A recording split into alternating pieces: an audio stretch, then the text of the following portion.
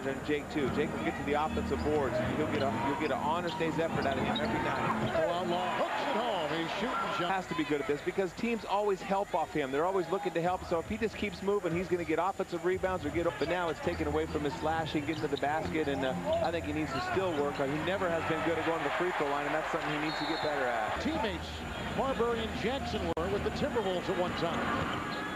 Sean Marion make it down. Penny Hardaway puts it up and in. He's using Outlaw's body to screen his man off. That's the thing that Outlaw is so effective. What he just did, he's one-man defensive trapper, and offensively he does the things he should do. Those are going to be two great games right there.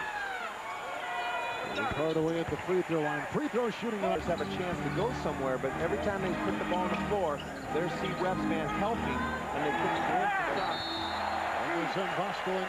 Jackson's got his second foul. It's Jimmy Jackson with his second.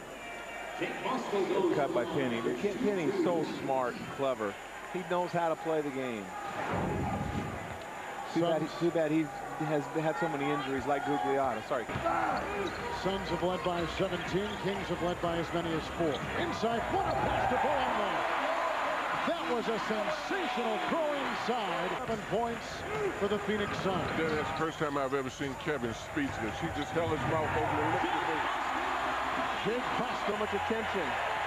Penny Hardaway posting up right here. Great movement. Both of the guys are wide open right there. Take your choice.